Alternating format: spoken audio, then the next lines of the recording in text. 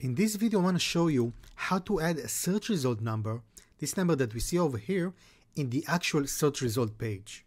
So to do that, I'm going to go to the search result page, edit with Elementor, and I'm going to choose the search result template. I'm going to grab a heading widget and drop it above the listing grid.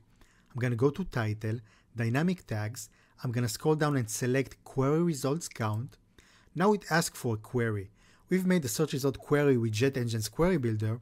If you want to know how to create one, I've made a step-by-step tutorial. You can go ahead and check it out. So I'm going to select the search result query. And now as you can see, the results number appears. Next, I'm going to go to Advanced.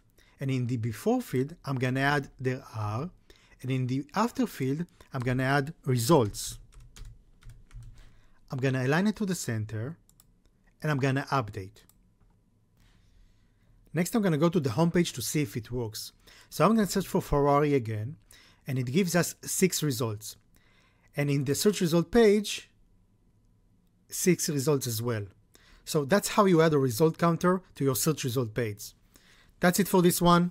Like, subscribe, and I'm going to see you in the next one.